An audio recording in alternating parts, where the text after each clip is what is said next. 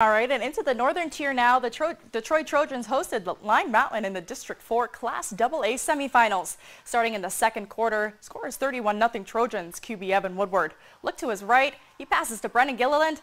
Gilliland toe tapping right on the inside of the line, but he's good from there. He gets into the end zone for 6. Troy up 37-0 now. 5 minutes later, Woodward steps back in the pocket, throws deep, and he finds Cameron Harwick. Harwick waltzing right into that end zone for the touchdown. They're up 44-0, and the score stays that way. The Trojans move on to the district championship next Friday at 7 o'clock.